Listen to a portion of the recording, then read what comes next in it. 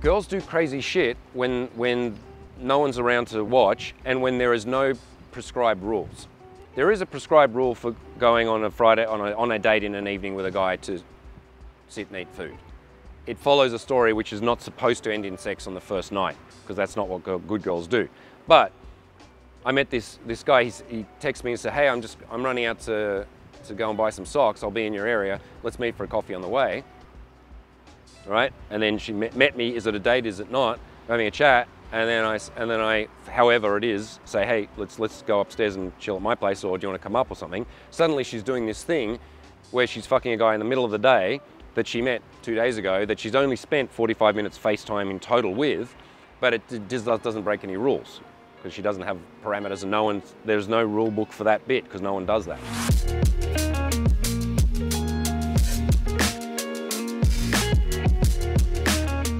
So let's have a bit of a chat about the technicalities of dates themselves, right? So any ideas what would make a not particularly good or effective date? Dinner.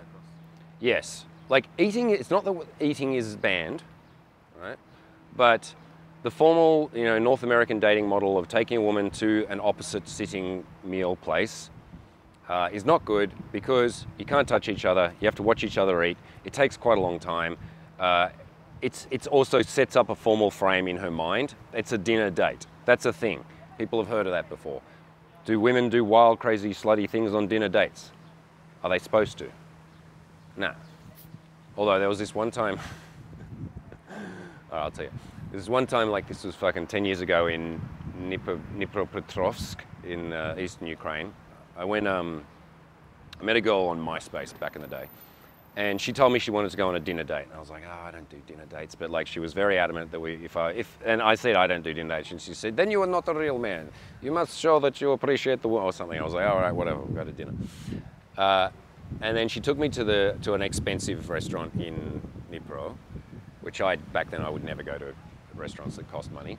And she dressed up in this fucking banging dress. So I put on a shirt. This is when I was a grungy backpacker.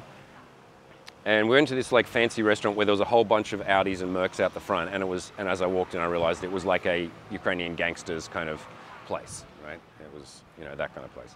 So there was like a few big fat dudes with their like banging hot chicks there in their suits. And then the waiter took us into another room where there was no one in there. And she sat down opposite me. I'm like, "Oh, fucking opposite. All right, this is a waste of time." I look at the menu. I'm like, "Ah, shit, this is going to cost me heaps of money." And then we took the order, and then she put the thing down. She said, "I can do something very interesting for you." I was like, "What?" And then she got on her knees, crawled under the table, and started blowing me in the restaurant. So I was like, "Whoa, dinner dates are awesome." I'm always going to take chicks to dinner. And then the waiter came in, and it went like this. He walked in, and he went like this. Like, "Oh, I've seen that before, and I'm out. Off I go." So anyway, aside from that one time, dinner dates suck.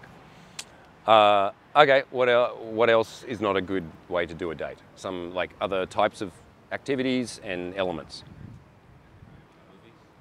Yeah, going and sitting and watching a movie is just almost never a good thing because you're not communicating. The mood of the movie can adjust your state in all sorts of ways. Either the movie was really shit and then you feel annoyed, or it was really intense and then you've got all these emotions or something, right? So the movie's going to shift your state one way or another, and you guys don't have control over it. And yeah, we're sitting next to each other, and the best we can do is the 80s date movie where I'm like, and then she's like, "Oh," and you're like, "Oh boy, now I have to sit watching the Avengers for 2 hours." All right, yes, don't do that. You can watch something on a screen in a bed or something. Yeah, that's all right. All right. Anything else? What else would make a bad date logistically? Yes, something that's far away from the bed or a place to fuck, right? Because yeah, you might have a date in a forest and fuck in the forest or on a beach or something. But yeah, because a big problem guys have is they sell the date, not them. So they think, there's this impressive thing that's a long way away. And I hear this on the mic sometimes, especially with like older guys who've got money, starting to talk about a place they know, which like this cocktail lounge, which has this, there's one I was listening to the other day, I was just cringing and I almost slapped him in the face when he came back, where he was like describing in great detail how they make the cocktails there and how like there's a one where it's like in a glass in the shape of a pipe, and then you drink it through the pipe. And I was like, yeah, maybe I'll go there. That sounds kind of fancy. But she's like glazed-eyed because he's trying to impress her with the shape of a glass in a bar that she's never been to, right? And him thinking, well, I know this place and I know something that, you know, maybe this will impress her. That's, you know, one of the most classic mistakes that men make is trying to impress a woman with the thing you're doing. Okay, so don't make it expensive. Don't make it something where you've put in a huge amount of effort into it. Like sometimes you can show care by putting in like a unique type of effort, right? So I remember off the top of my head a date many years ago with this quirky, like hipster chick, banging hot, and I said, do you like playing golf? And she said, I've never played golf. And I said, me neither, but I went to the secondhand store and I bought 2 old putters, right? And then I got a golf ball and I painted it with glow-in-the-dark paint, and then we broke into the local golf course and you know, played putt-putt and then fucked on the golf course, right? So that date cost me about $10, right? Because the golf clubs were like $5 each and the golf ball was whatever, $12 and some paint, right? So it's a super cheap date, but she's never had that before and never will have that again. And the logistics were good because it was summer and we could fuck on the nice grass, and it was a fun thing to do. And I think we took a bottle of wine with us as well, right? So that's like you could say a creative date, which I put a bit of creative effort into,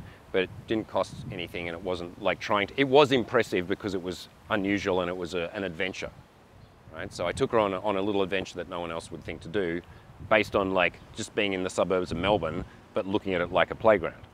Okay, so yeah, sometimes those kinds of things, like honestly these days, because I'm far more time efficient, I know that the most simple and effective way to start a sexual relationship is by meeting her at Madal, where I can see outside I look down and I wait, like I say, text me when you're a few minutes away. I don't leave the house until I can see her, right? She's waiting down by the fountain. There she is. I go down, hey, we go in, we get a coffee. I say, hey, let's take a walk. There's a nice park here. There's a park that's like 50 meters away. We go and sit in the park, we drink the coffee, I touch her on the leg, I loop her back, and then I say, hey, do you want to come up and something? And then she says, yes, no. That's a little adventure, which I've been on before, and it's logistically all happens within several hundred meters. And then I have a nighttime version of that for Budapest, which is the bar that's, you know, another 50 meters down the road. I meet her at 9 p.m., 10 p.m. for one drink, and then I say, hey, you want to have a nightcap at my place or something, whatever, invite her back. She says yes or no.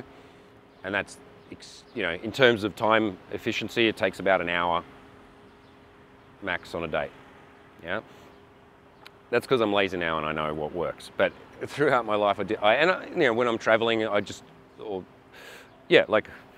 last time I was in Barcelona, I was just finishing with a student, approached a girl, and I asked her where she's what. She just arrived. I said, all right, let me give you a little tour of Barcelona. And we went on a walk through the park, went to where the people were doing salsa, had a bad salsa together, you know, went and grabbed a fucking juice, sat down in the park, started making out, right? Like there's no expense or nothing complicated about it, but it was impressive to her because she was new to this town and she went on an adventure with a guy who showed her this city in a different way, right? So here's some ways to start thinking about dates. So the things, once again, not to do. Don't spend a long amount of time on a date, 2 hours maximum, right? Because after that, unless you're going home together and you're spending, you know, sex time together, because after that, even if you're the incredibly good conversationalist or you guys have got a really hot vibe, if we're static for more than an hour or so and nothing's progressing, it will lose steam, right? Even let's say you find you're both into something, you're both into Dungeons and Dragons or whatever, Twilight series or something, and you end up like excitedly talking about the thing you're both really into, and it goes on and on and on. This is not seduction. It's basic rapport, but it's not seduction, right? Commonality rapport, basically. So my general rule is one thing, one coffee, one drink, and some movement, and then try to get her home. And then if she doesn't, politely and with no reactivity, send her home. It's better that she's in the taxi or on the tram going, I should have stayed, than, phew, glad that's over, right? So short and sweet is definitely better. So the other thing is try to keep money out of it, to like keep it to a minimum of involvement, right? So in Eastern Europe, if you're on a date with a girl, you pay for everything.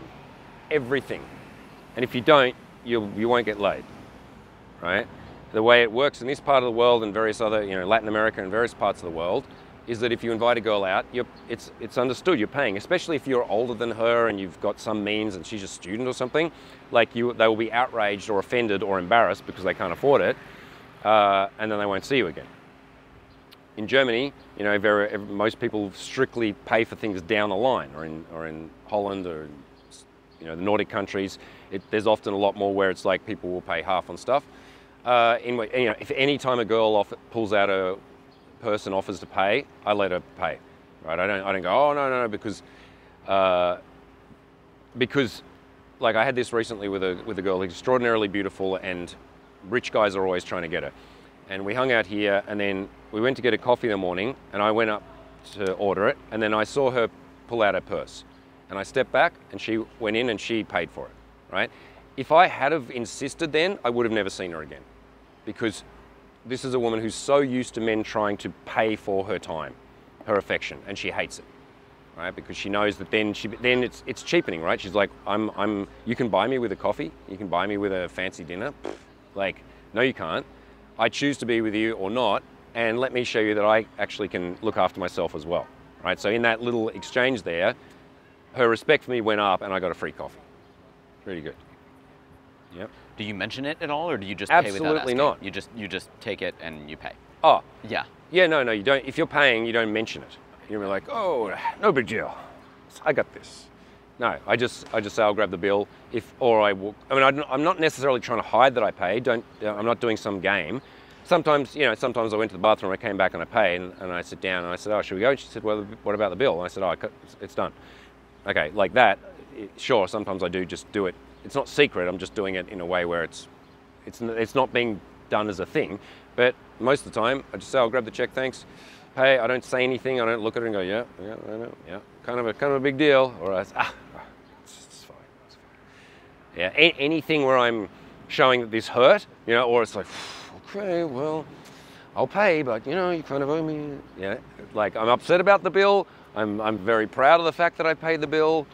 I'm making any kind of deal about it at all. All of that is makes her not like you. If you just like a man, pay for the thing, and then move on. Like some girls will register it as, of course, that guys do that all the time. Some will be like, that was nice of him. Others just won't even particularly register, right? So, or if she feels in any way uncomfortable, she's like, oh no, I'll something. Sometimes I've paid and then the girl says, oh, I'll pay. And I said, oh no, you grab me an ice cream later or something, right? So sometimes if she feels in debt, I don't want her to feel in debt in that way. Then I'll say, oh, you grab the next one or give me a coffee or something. Yeah. Okay, good that you brought it up. But yeah, like, yes, in America or in Western Europe, it's funny because girls can hold both positions in the West, where they're like, I expect the man to always pay, and or I'll pay, or I'm pretending I would pay, but then if he doesn't, I'll be upset about it. These are all reasons to try and keep it as cheap as possible, right? I'm not trying to impress her with money, because even if you do impress her with money, that's not the type of girl you want, and there's always someone with more impressive money than you. So I'm not trying to impress her with the money, I'm not trying to make a big deal out of it, and I don't want to make the thing expensive, right? Because it can make her feel like he's trying to buy me, or now I'm obliged to do something, or he's trying too hard, or is that impressive enough, or whatever. So, most of my dates are a coffee or one drink, or grabbing a snack and going and sitting in a park, getting on a scooter together and scooting around, like things that are, mostly going for a walk with a cup of something, sitting down and having a chat, or taking a little picnic somewhere, or like if there's things in the area that work, like getting on a scooter, or you're in Prague and there's the paddle boats and you're walking along in an area where, oh, okay, I can add this little piece you're in the big park in Barcelona and you walk past the pond there, and she says, that looks fun. I said, oh, fuck it, let's go and do it right now. And we go and we get on the paddle boat, and then I finger her while we're paddling, that's cool, right? It showed creativity, but it didn't suggest that I've been planning this big event and trying too hard. You've all seen the movie Hitch, right? Well, there's a scene in it where he's doing the perfect date for the girl. It all ends up becoming a disaster, but not because of the implication is he created the perfect date, but there were some things that made it wrong. But it's like absolutely terrible dating advice. You know, he did all this research, figured out what her family was, took her to one place, and then there's a bottle of wine waiting here, or any of that kind of stuff. Grand gestures are repulsive to women, right? And most nice guy Hollywood movies postulate the idea that if you show a woman that you have, that you really are invested and you really care about this and you're willing to put in a whole lot of effort because she's so special, that therefore the girl will feel like you're an amazing dude. No, she'll feel like you're a repulsive loser, actually, because the reality is you don't know this chick. She hasn't earned any of this. That's the kind of stuff. Do grand gestures for your wife, or, you know, the love of your life, or someone who really deserves it because you actually know that they are that thing. Whereas if you're front facing with that early on, the only women that will be attracted to that are codependent ones that are 2 points below your attractiveness. Now, neither group can focus because the women are like, hi, there we go. There we go, oh good. All right, now we all feel a little bit better. The boys feel a bit better. The girls feel a bit better. Everyone noticed, they're like, there's a group of dicks. There's a group of pussies. Let's wave at each other. All right, now let's all keep looking, and no one can focus on me until they're literally out of sight. The guys are like, whatever James is saying is very interesting, but there's a woman, there's some women. I see some women with other, they're women over there. Oh yes, oh yes. Well, it doesn't work like that. They all wave, and then when you go over, suddenly they don't want to fuck you. So, cheap and cheerful, logistically useful, right? So that it's possible to get to a place. Now, sometimes it's not. Sometimes because of, like, she's super busy, you're busy, or whatever, and there's only a 30-minute, so this answers your question from earlier, there's short time windows to do dates which you know won't lead to sex on that date. Is that still worth doing? Abso-fucking-lutely yes, right? So when I'm in a busy dating kind of regime, I'll throw in short dates that I know are just there to have good FaceTime with each other. Like, I'll say, hey, you know, like when I'm teaching a workshop, my days are pretty much a write-off, but I can, and I have in the past, met a girl at 11:30 a.m. near where I'm meeting the guys, and had a coffee and a chat, and then said, cool, I got to run to work. Let's hang out soon. That's great, because she went and had a coffee and a little adventure with a guy, and then it was over too quickly. And then when I hit her up for Thursday, Friday night or something, it's usually a done deal. Yeah? So, don't think, and also you don't think of it like I need to monopolize an entire evening for a date to happen. And you need to also think about this from the perspective of a woman who's in demand. Attractive women, let's say, their timescales work very differently to ours. They're very consciously aware that from somewhere around 18 to 20 something, right, that this is their time to be young and beautiful and to be in demand. And depending on, like, where they're positioned socially, what their emotional, like, state is, how confident they are, a woman who's just cute and not super confident but says yes to things will have a density of experience that you can't possibly imagine in those years, if she chooses to. Because all she has to do is show up or say yes, and then she'll be thrown into, like, if she's an 8, she could tomorrow be in Ibiza in, you know, the coolest club in the world. She could be interacting with every subculture of cool dudes within this city if she wished to, right? She can get all sorts of free shit, right? She can get invited by, like, fabulous people or gay people or whatever who just want to have cute girls around, right? There is so much opportunity for her to experience sexy, fun, interesting stuff. The thing that's hard to get is really good sex for a woman. Really good sex is really rare for her. High quality male attention. But even that, like, if she's cute, she can infiltrate to where all the cool dudes are. And we're not the only ones, unfortunately. There are others out there. So if you try and contact her and you want to try and monopolize her Saturday night, what day is it today? Saturday? Friday night, like you did last night, she's like, that's like a whole Friday night in a woman's time scale is like, you know, 3 months of a normal guy's life. Like, the things that might happen. Or his entire life worth. Like, in one night, she could have more wild experiences than many men, in fact, most men, will have in their entire life. Think about that. That's not even hyperbole. because I've been involved in some of those nights, and I've been a bit of one of their nights. So you need to be aware of that. Like, if you can, like, you figure out what her time schedule is. She's social and she's a student. Friday, Saturdays, forget it, except for before and after, right? Let's go for a walk before you go out with the girls. When you finish with the girls, come and see me, right? Because I'm not trying to monopolize her Friday, Saturday night, because I know she wants to get all the glitter and excitement, or the fun, or the parties, or the whatever, or the hang out with the girls at home, sipping wine and talking about the next night or the last time, or whatever. So I can slip into that and carve out pieces of time that work without being the guy that's like, oh, I want to go on a big date on the Friday, or I always want to go on a big date. And the other thing is, like, girls do crazy shit when no one's around to watch and when there is no prescribed rules. There is a prescribed rule for going on a Friday on a date in an evening with a guy to sit and eat food. It follows a story which is not supposed to end in sex on the first night, because that's not what good girls do. But I met this guy. He texted me and said, hey, I'm running out to go and buy some socks. I'll be in your area. Let's meet for a coffee on the way.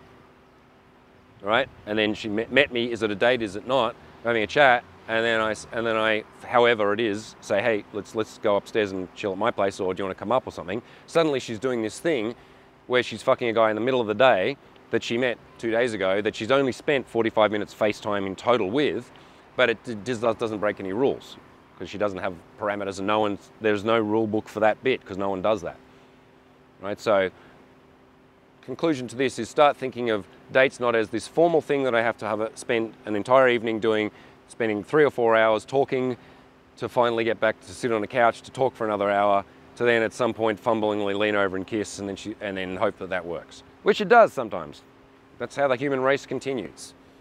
It does kind of work eventually with somebody, but it's not optimal, it's not particularly fun, it's not exciting, and it is very predictable. And there are rules around it.